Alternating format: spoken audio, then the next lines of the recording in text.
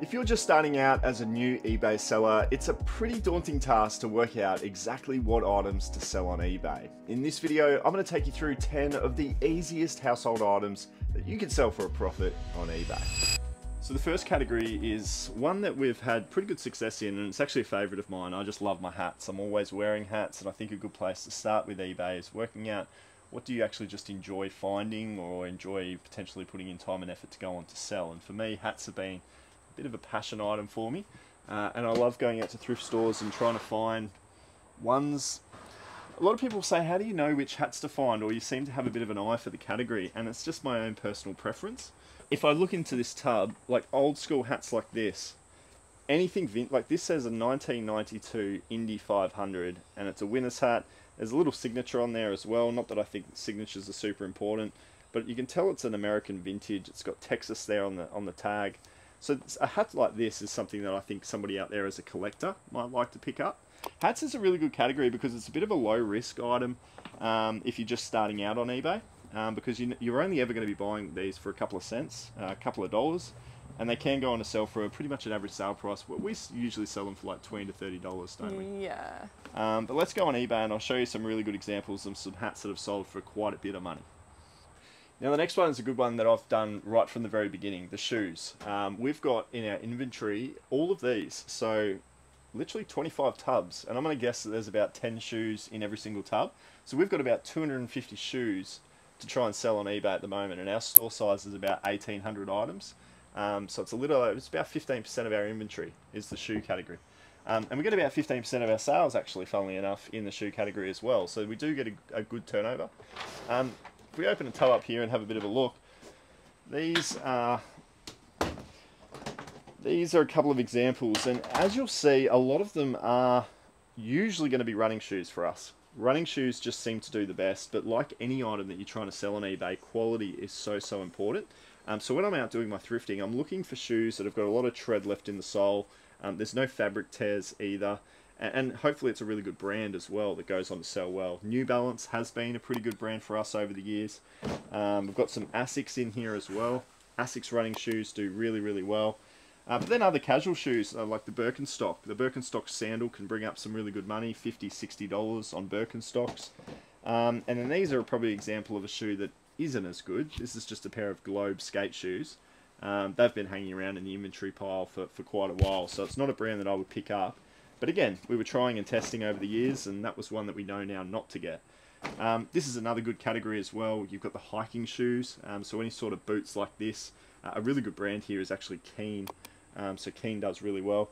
I don't have in this tub another sort of category of shoe that does really well, but I've got so many of them, we'll probably... Here we go, yep. Football boots. So football boots sell super well. I've been selling for 3.5 years, and I've sold so many pairs of football boots.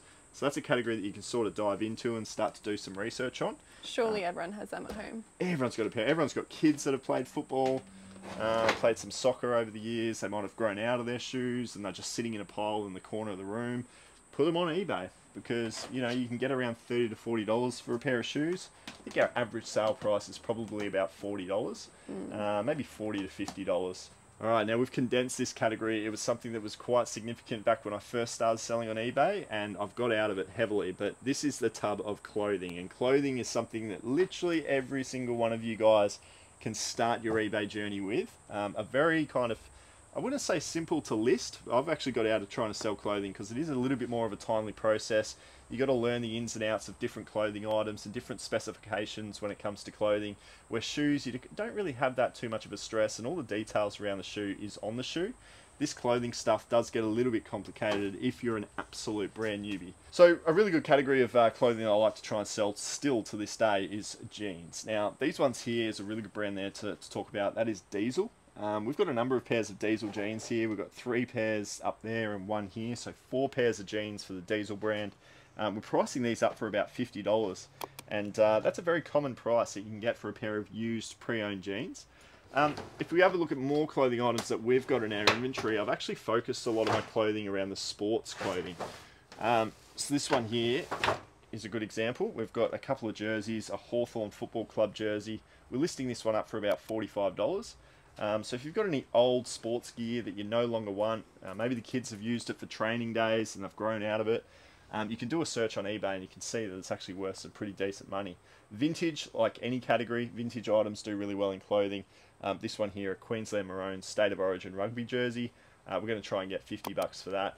Even with some scuff marks and some peel there on the sponsorship, as you can see on Amy, that can still sell for some great money as well. So it's not something that I'm focusing on a massive great deal on, only because the sell-through rate for clothing is a little bit slower. Other categories sell really well in the sense of going faster. We can turn these items quicker. Clothing, not so much. They hang around, and that's not what we're about. So we're slowly phasing out and just trying to buy the quality clothing items only and hopefully have them go on to sell.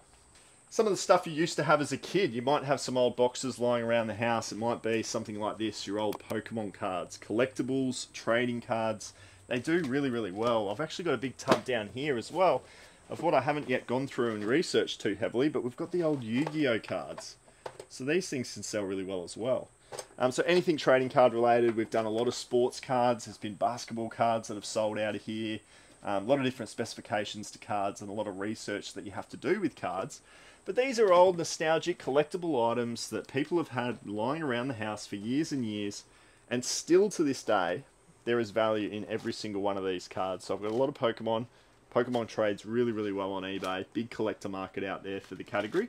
And people do this at full time. People do cards full time. So don't stress what card you have. Just give it a test, throw it up on eBay, see what the comps are, and you might be surprised. Now, if you had have asked me what my #1 selling category was going to be 3.5 years ago, I would not have said that it was going to be the DVD category. But as you'll see here, we have an entire bookcase of what is ultimately TV shows. So a lot of different TV shows, a lot of different genres, but we're doing bundles of TV shows. So it might be season 1 to 5. It might be season 1 if it's a super rare show and we're just trying to sell it off as one individual item. But these things sell like hotcakes, and they were our #1 best-selling item last year. We did $42,000 in DVDs, and we focused 90% of it on TV shows only. Over here, this is sort of our box set wall. You'll see that a lot of these, as we're finding them in thrift stores, they're in their box sets, and that's the best telltale sign to say that it's an item that's going to comp up for some decent value.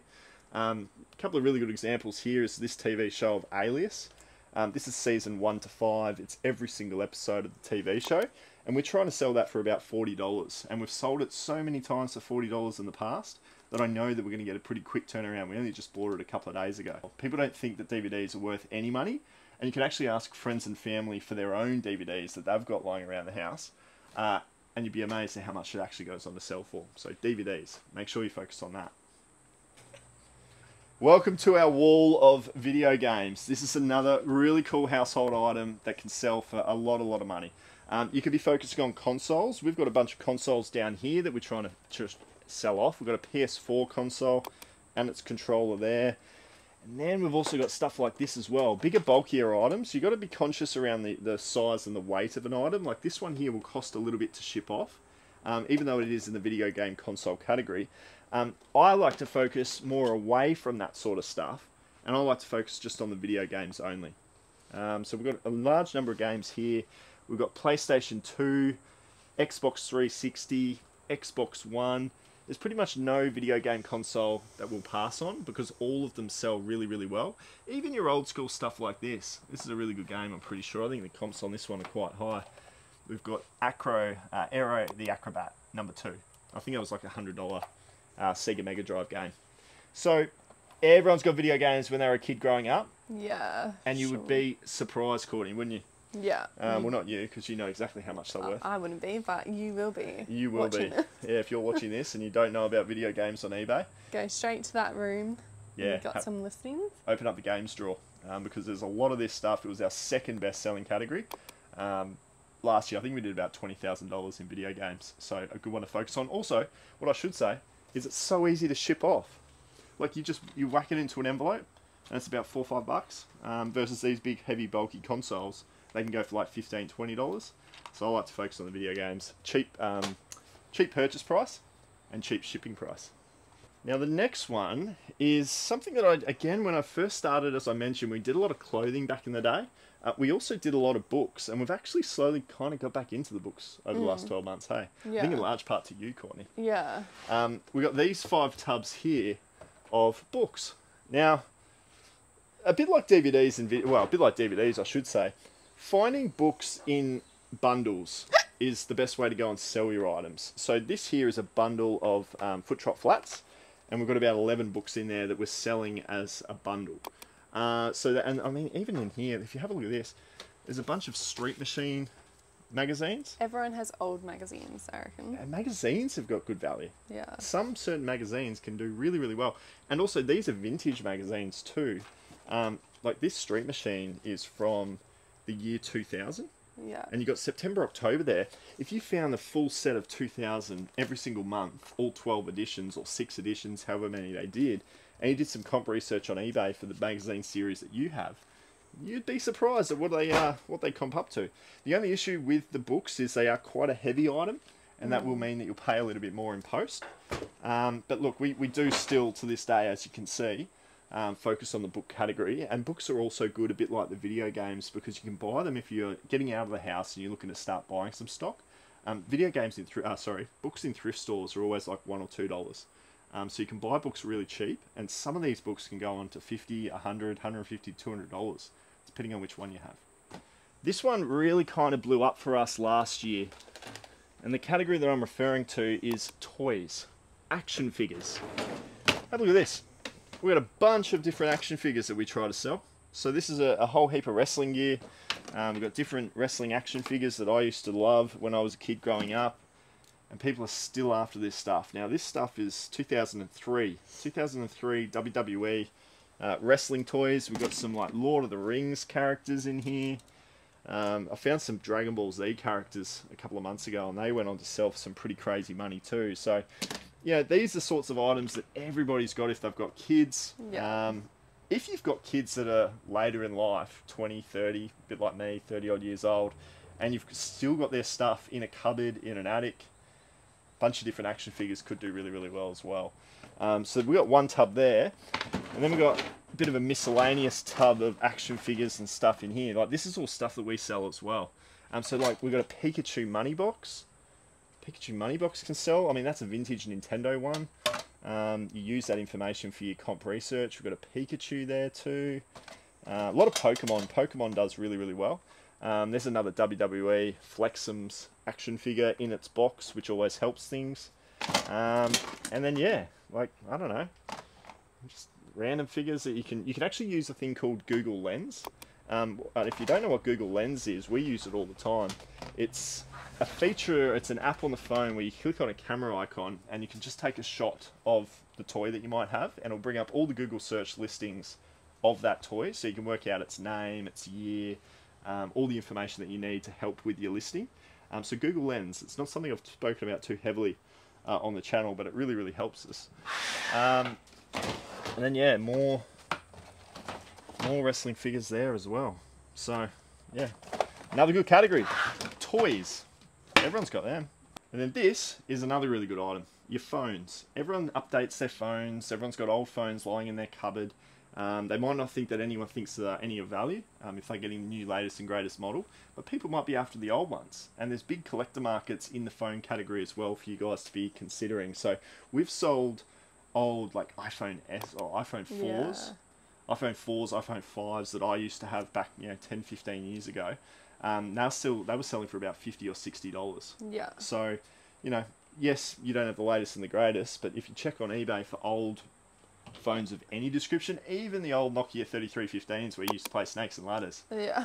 they still go on to sell on eBay. Yeah. So old phones, and I should touch on the last one as well while we're here, is cameras. So cameras is something that I want to focus on quite heavily in 2024. Cameras are just, what I'm realizing is there's a big collector's market out there for the vintage stuff, as well as the use of practicality of finding a really good model and a really good latest and greatest. It's the old stuff that can do really well as well. So my knowledge around cameras isn't that great, but I've just seen people turn over cameras for just really big money, like $200, $300, $400. So I'm going to start to place a bit more of a focus on that. And I know that people have got their old handy cams, the camcorders, you know, for the Christmas Day video recording, those sorts of things. And they can still go on to sell for a couple of $100. So that electronics category is a good one. DVD, VCR, combo players do really well. DVD players, Blu-ray players, a bit like the video game consoles, all that electronic category can do well. It's just quite expensive to ship off. So that would be my only limitation or concern. You just got to make sure you know how much it's going to ship for. So what I'd like you to do from here is to have a look around your own house. See if you can find some of these items that you've got lying around the house that you no longer want. From there, I'll get you guys to go and tune into this video right here. It's a beginner's friendly guide of how to sell on eBay, step by step, taking you through the entire process. Good luck selling those first couple of items lying around the house. Thanks for being here for this one. We'll see you over there.